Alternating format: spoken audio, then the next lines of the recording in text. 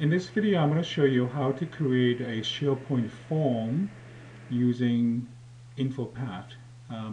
Oftentimes, it's the best to start a form from SharePoint and collect some links to, for example, the database to the user list.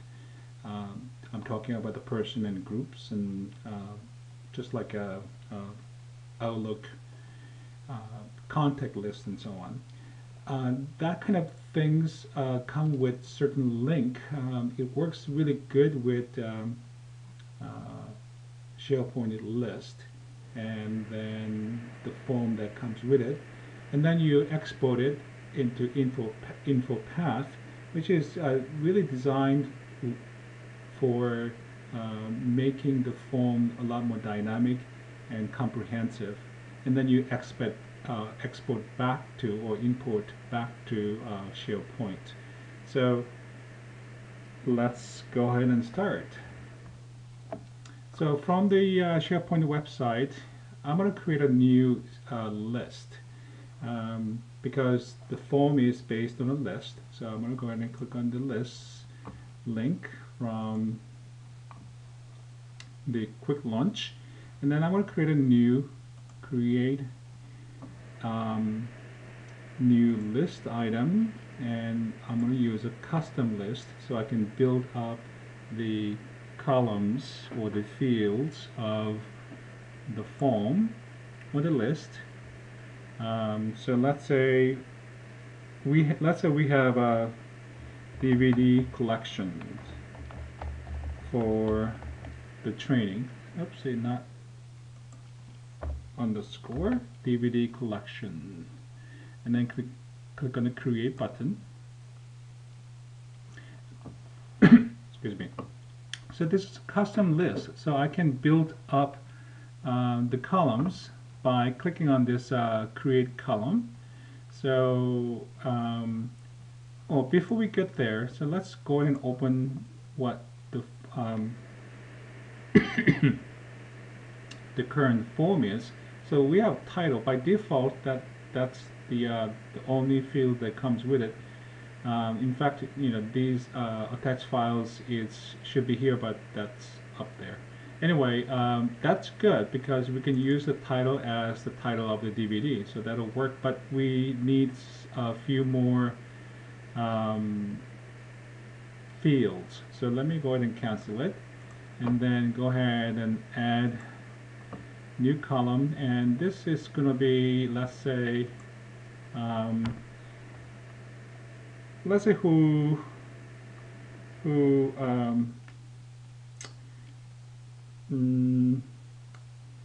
the developer, the creator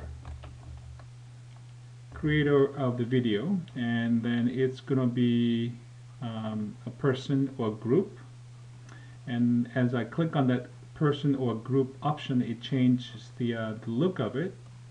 And then I come down here, let's say requires this content information, perhaps not, but I will say yes for allow multiple selections. So there are people, it could be people only or people or group. That's, I will say people or group, and then click on OK.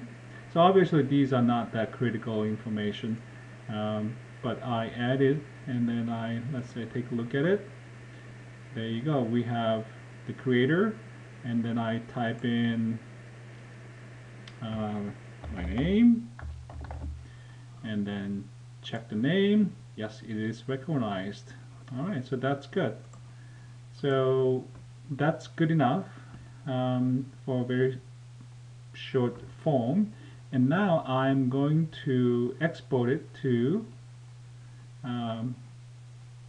InfoPath. So let's see, I'm going to customize it and customize form. So this is a kind of a narrow window. So if I just expand it, you'll see that not really. Let's see, let me widen it. There you go. So you usually see the customized form right displayed. It's not tucked under, oopsie, it's not tucked under customized list. So anyway, I'm going to go ahead and click on customize form, and it's asking the permission to export or the link, hand over the link to the InfoPath. I'll say yes, go ahead, please. I need that. And it opens up log in. Let's say I'm going to enter my password. Let me minimize the window a little bit so you can see better.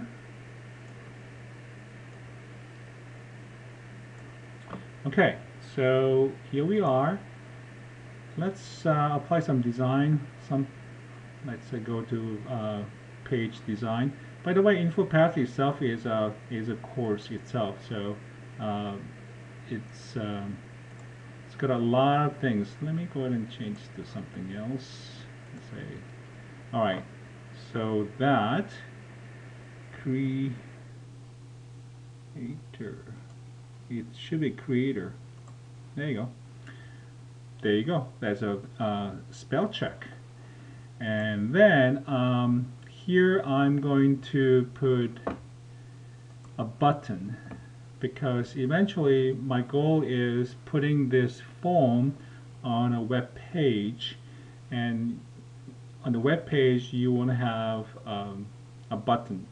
You don't have to, because the SharePoint gives a different menu options, but to make it self-contained, it's a good idea to have submit button. So under the home, let me get the button, and it's there, and the property of the button is gonna be submit. And then let's say go to home. I'm going to go to layout, and let's see, center and horizontal and vertical. So I think that's a good enough. And then attachments got added here as a field, which is fine, and I'm going to publish it by pointing and click on this arrow and the lightning icon. That'll import back or export back to SharePoint. Okay, it's published successfully. Click on OK, and I'm going to close it. And back here on SharePoint, I click on Add New Item. There you go. And that's good.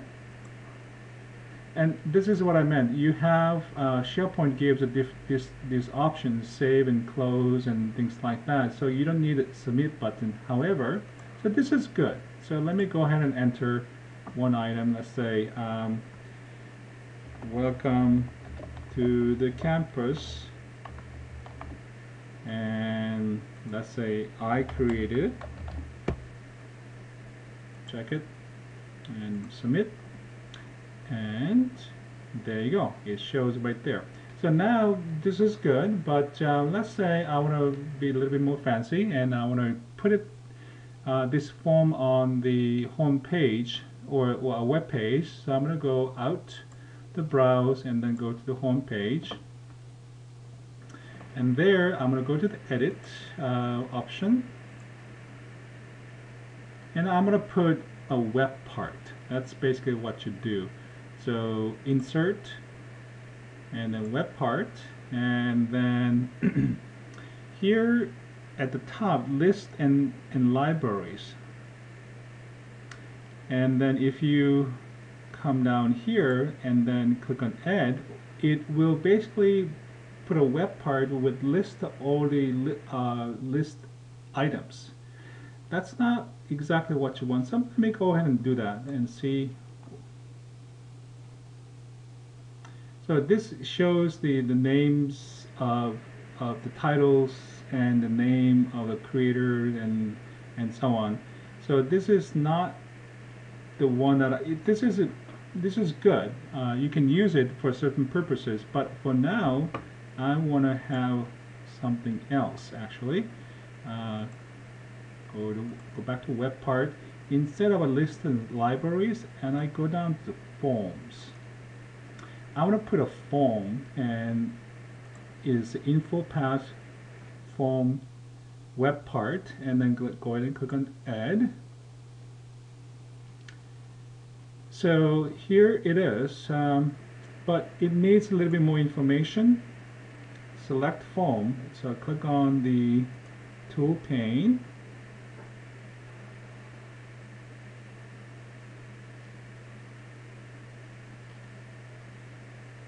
It's loading slowly, and then I go to the right here. And it's very simple. List to a library, click DVD collections. And then I think that's basically it. All I need to do, and then go ahead and click on OK. And go back up here. It's working. There you go. It's loaded. And I'm afraid that I messed up here or something. There you go. Come back here. Alright, so we are back here on the home page, and then I'm going to save this change. So I added two web parts. One is just a list of the list items, and then the other one is actual form. So let me just go ahead and put, let's say words from the president.